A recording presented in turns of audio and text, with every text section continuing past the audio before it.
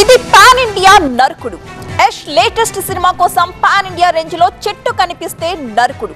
సినిమాల్లో తుపాకులతో బుల్లెట్ల వర్షం కురిపించినట్టు, ఒంటి చేత్తో వందల మందిని నరికేసినట్టు సెట్ కోసం చెట్లు కొట్టేశారు. ఇప్పుడు ఈ వార్తలు సంచలనంగా మారాయి. అసలు యష్ లేటెస్ట్ మూవీ టాక్సిక్ విషయంలో ఏం జరిగింది? సెట్ వేయడం కోసం నిజంగానే వందలాది చెట్లను కొట్టేశారా? పూర్తి డీటెయిల్స్ ఇప్పుడు ఫోకస్ చేద్దాం. వివాదంలో కన్నడ స్టార్ యష్ కొత్త మూవీ టాక్సిక్స్ కోసం చెట్లు నరికేశారని ఆరోపణలు వస్తున్నాయి. వివాదాన్ని రాజేశాయి శాటిలైట్ పిక్చర్స్.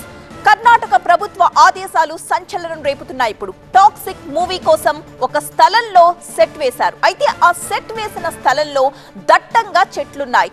కేవలం షూటింగ్ కోసం ఆ చెట్లను నరికేశారంటూ ఇక్కడ వివాదం మొదలైంది. హెచ్ఎంటీ ప్లాంటేషన్ లో ఉన్న లొకేషన్ ని పరిశీలించారు కర్ణాటక అటవీ శాఖ మంత్రి ఈశ్వర్ ఖండ్రే.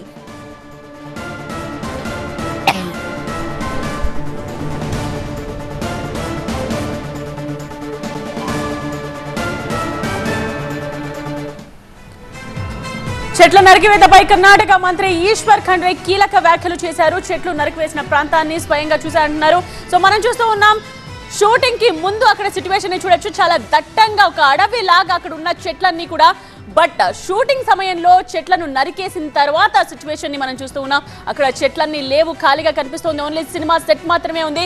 బట్ ఇక్కడ ఇన్ని చెట్లను ఓన్లీ సినిమా షూటింగ్ కోసం నరికేశారా అన్న దాని మీద ఇప్పుడు వివాదం చెలరేగుతోంది. కర్ణాటక ప్రభుత్వం కూడా దీని మీద రియాక్ట్ అవుతుంది. మరి యష్ రియాక్షన్ ఏ విధంగా ఉండబోతుందో చూడాల్సిన అవసరం కనిపిస్తోంది. చెట్లు నరికివేసిన ప్రాంతాన్ని మంత్రి పరిశీలించినట్టుగా తెలుస్తోంది. ఆ ప్రాంతంలో చెట్లు పెద్ద సంఖ్యలో ఉన్నట్టు గత ఏడాది శాటిలైట్ చిత్రాల్లో కనిపించింది.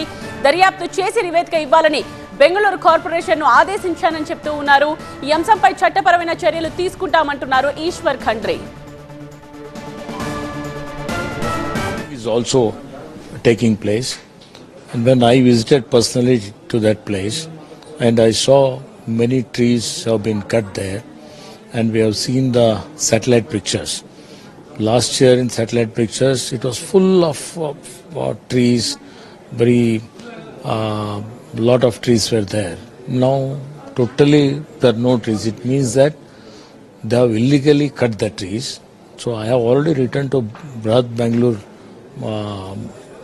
BBMP Corporation to inquire and submit a report, and we are going to proceed against them. We'll take legal action against them. They should not have cut the trees. The movie, some Kannada movie, Toxic. పెన్యా సమీపంలోని HMT plantation లో 2 రోజుల పాటు shooting జరిగింది. నిబంధనల ప్రకారం అనుమతి తీసుకోకుండా చెట్లను నరికివేశారన్నారు మంత్రి ఖండ్రే. ముఖ్యంగా అటవీ భూమిలో చెట్లను నరకడం శిక్షార్హమైన నేరమన్నారు మంత్రి.